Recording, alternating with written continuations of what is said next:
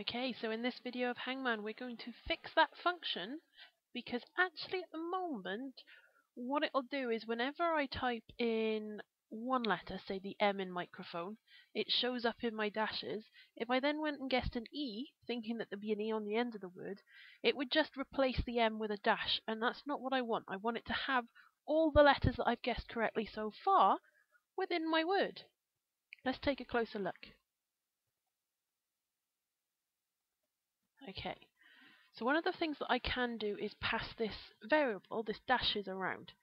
So every time I check the function, I'm going to want to send it dashes. Send it whatever I've got already before I have to change anything.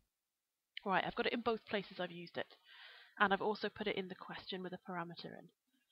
But I'm going to want to save it again, because otherwise if I just send it through to 1 without doing that one, I'm not keeping it. I'm not changing it somewhere else. And just like we did with guess, I'm going to have to now return whatever that dashes is going to be, which in case of this function is what is in there temporarily at the moment. So I'm updating it. Let me just check. I'm returning a value. I'm saving dashes as check guesses. I've not done the bottom one. Here we go. Hopefully this will mean that when I press F5, I might print it out just to make sure.